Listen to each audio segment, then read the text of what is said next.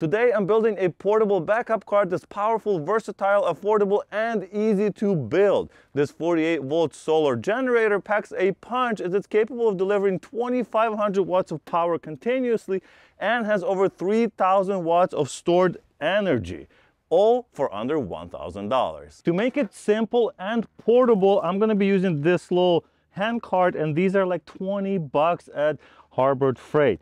They're very easy to collapse and everything, so they get very small if need be, and they can be extended to make it a little bit easier to use, just like that.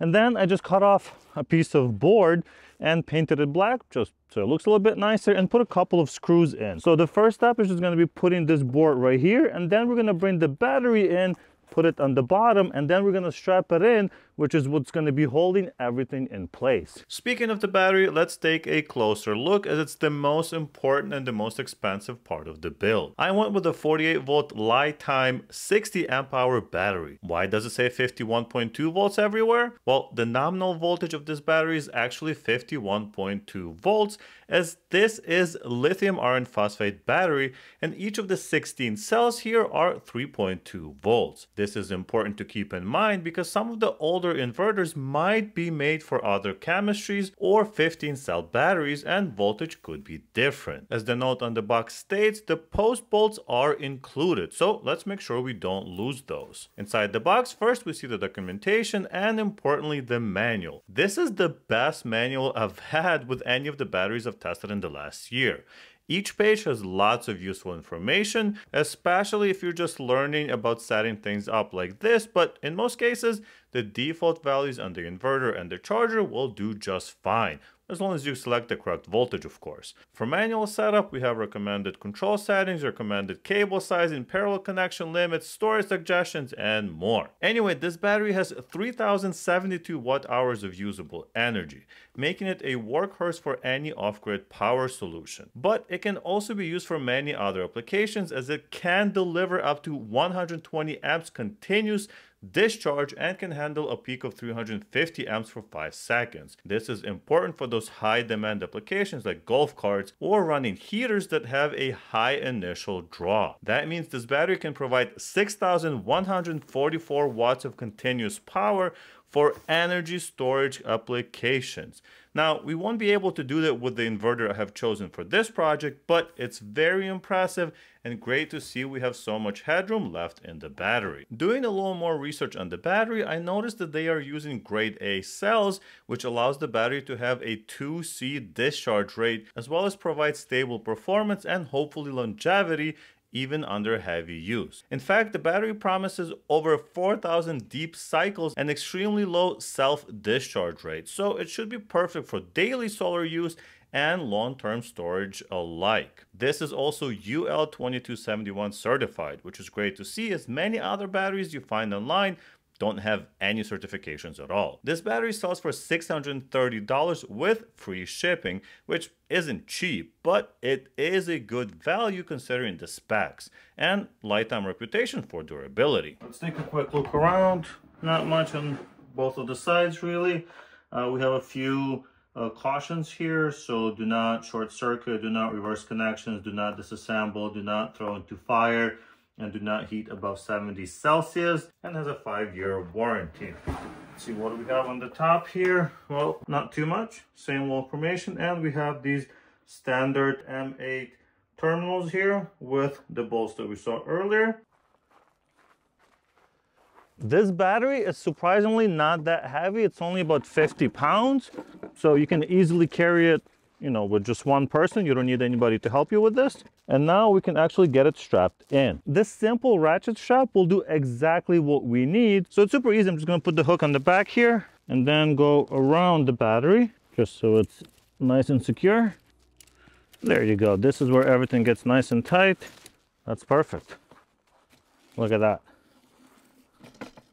That's not going anywhere. With the battery securely in place, it's now time to install the inverter. I have already pre-wired it, which was very, very simple. What I've done is attach the positive input cable. So this is going to be our battery plus that's going to the battery. And of course, I just put a simple breaker in line. This way it will be protected. I'm using 6-gauge wire, but depending on which inverter you're using, you may get away with smaller wires, but bigger is always better in my opinion when it comes to wiring. So I've just put in a couple of screws right here. So I'm just gonna put my inverter on those screws just like that. I'm gonna put another screw at the bottom just to make sure it doesn't move. Now it's definitely not going anywhere. Of course, inverters are also very important. And here I went with the OLTNP, I have no idea how to pronounce that, 2500 watt pure sine wave inverter.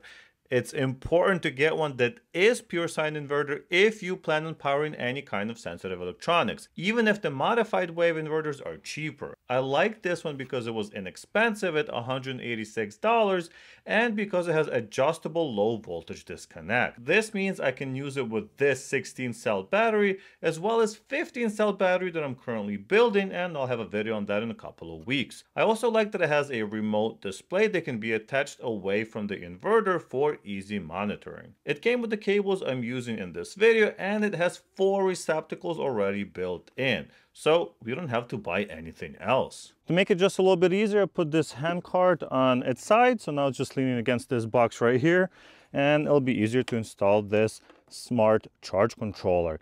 I'm using this Victron Energy, as I mentioned. This is MPPT 100 by 20, so this will do a max of 100 volts. So that's how you wire up your solar panels, and up to 20 amps. This is one of the reasons why we want to go with a 48 volt system, because 20 amps at 48 volts is a lot more than 20 amps at 12 volts. So we can get a lot more charge into the battery using basically the same panels. I have already pre-wired this one as well. It's super simple. This is our PV input, so our solar input, and I put a couple of these connectors on it just so I can connect the solar panels a little bit easier, and it's easier to disconnect them. The other 2 wires are going to be connected to the battery, so this is where it says battery plus and minus. So these are just 2 wires that I put a couple of lugs on, and I'm going to connect this straight to the battery. Yes, you can also put the load on this charger, but it's actually going to be pretty low output from here, so I'll be connecting my inverter directly to the battery. I'm going to put my charge controller just right here.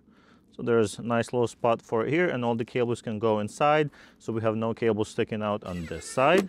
There you go, that's not going anywhere. I've also installed this little bracket for my breaker. Very simple, just 2 screws. It comes with the breaker. Unfortunately, it's going to be upside down because my wires are not long enough, but that's fine. We have just enough length to put this wire to the positive terminal right here. So it's going to go like that. So will our charge controller wire. That's going to go here as well. The negative is going to go over there, and that's basically it. One negative about this system is it does not have a grid input. So if you want to charge the battery from the grid, you cannot do that with this system. You'd have to upgrade the charge controller to have that capability. All right, before we start, we're going to make sure that this breaker is off, which it is. Like I mentioned, this is upside down, so you have to remember that. You might want to get longer cables and put it the right way up. Now we can use the included M8 bolts, and then we can connect, we can start with the negative wires, for example, but we're going to do both at the same time. You want to make sure these are tightened to spec, and I will go with a torque wrench and get them to the correct spec after. These terminals come with a little protective cap, so I will be using that, just a little extra safety. This is a 48 volt system, so it can be dangerous if you're not careful. And that's basically it for the build. How simple was that? So we can now switch on the breaker, turn on the inverter. I have this remote control for this inverter. I'm going to stick it on here probably with some double-sided tape. And there you go. So we can now see that we are at 52.5 volts, 120 volts coming out of the inverter. So now you can basically plug anything in up to 2500 watts and just use it. How cool is that? But what I will actually do right now, it's actually pretty late in the day now. I'm going to plug this into the solar panels you see behind me. So hopefully it'll put some charge in the morning tomorrow if it's sunny. It's been pretty cloudy lately, but even with the clouds, we should get a little bit of charge into this battery. Very easy to move around. Look at that. No problem at all.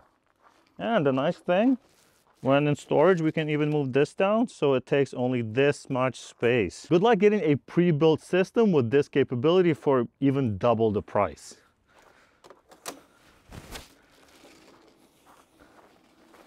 All right, so I brought my cart into my garage. Obviously don't want to leave this outside or charge it outside. This is not meant for cold weather. I just wanted to show you that you can actually do it in very short amount of time. And honestly, to give you a little bit of a better light, as you can see, the light in here is not very good, but these are the connectors that are coming from the solar panels outside. I'm just going to plug them in. So we're going to simply plug it in just like that. That's it. Now it's plugged in, and tomorrow morning when the sun's out, we're going to be charging this battery. Now let's quickly talk about the top 5 reasons to build this sub 1000 solar generator. The first is cost savings.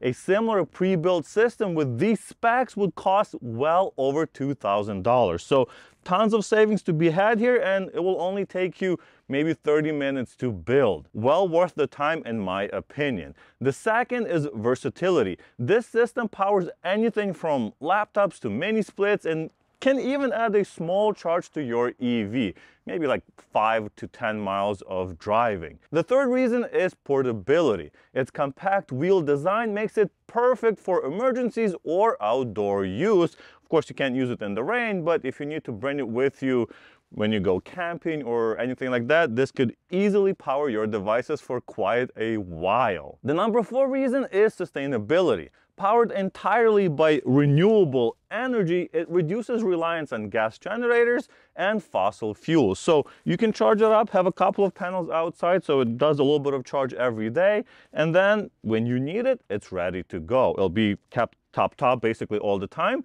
and you can use it in an emergency. Very, very useful. The number 5 reason for building one yourself is the future proofing. This is easily upgradable, so you can just buy another one of these batteries when the budget allows, and then you can have over 6,000 watts of stored energy, and you can even upgrade your charge controller to maybe charge it from the grid. You can do whatever you want. You can upgrade it piece by piece and build a really big, nice system that can do basically anything. It can then even power crucial loads in your house or whatever you want to use it for. The main limitation with this setup is of course the sun. If there's no sun, you are not charging. I wanted to show you how those 4 $30 solar panels can easily charge this battery, but this is what the weather looked like for the last couple of days. I got about 320 watt hours the first day as it was cloudy all day, and shortly after the last clip it started snowing, so we didn't get much charge either. Only 270 watt hours. With better solar panel placement and full day of sun, we can easily charge this battery from 0 to 100 in one day. Either way, let's see what we can power with it. Alright, so I brought the whole cart into my studio and we're doing a quick test here. As you can see, we are powering a bunch of stuff right now. So we have one studio light, we have another studio light, we have a heater on high, so this is a resistive heater. It's on the highest setting, and I also have a humidifier going over there. So yeah, plenty of stuff, and I'm even charging my iPad. We are using about 1500 watts right now, and hey, it's doing all of this off grid from the solar charge that we have gotten from the sun earlier. Of course, the more sun you have, the better, and the nicer the weather, the warmer the weather, the better it will work. But look at this. In an emergency, you can power all your lights, you can power a heater, you can power your humidifier, you can plug in your little fridge, you can even plug in your full-size fridge, and this will power it. Now that you've seen it built and tested, what do you think? Is this a better version of the 12-volt solar cart I built a few months ago? I don't know, you gotta let me know. I like both for different reasons, but this one feels like a great improvement and can easily be upgraded with another battery or a more capable solar charger like I mentioned earlier. It's also super easy to build, which I love. I would also love to hear your comments down below. Thank you so much for watching, and I'll see you in the next one. Bye!